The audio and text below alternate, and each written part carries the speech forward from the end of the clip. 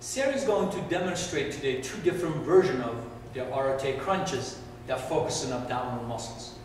The first one, we call it a basic Arete Crunch, where the shoulder blades are off the bench. And then at this point, you will see that her abs, already there is a little vibration that her abs are engaged. In fact, the body is trying not to fall backward. So go ahead and go through the motion.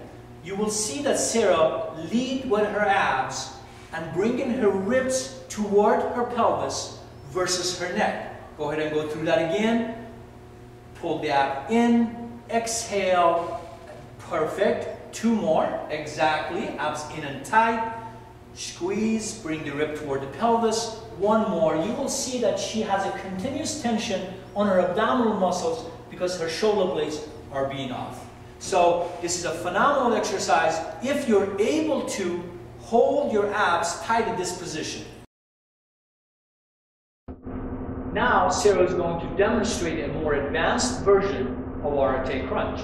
So she will go ahead and get into that position as she was before, where the shoulder blades are off, and then she will curve up. This is her starting position. At this point, she will put a slight rotation into her movement.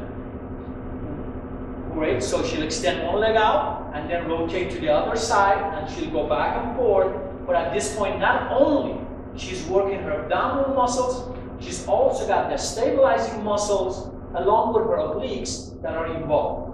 So the key to this exercise, first, you have to be able to hold yourself up with your abs and then proceed to go to this motion. Today, I have introduced you to two different versions of Arete Crunches.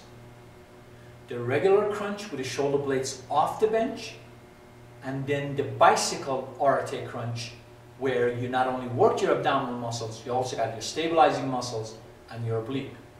Again, I would recommend strongly that you start with a regular Arete Crunch where you're able to hold yourself up, and then go to the more advanced version. As usual, anytime you start a new exercise or exercise routine, make sure you check with your doctor. Until next time, to your health.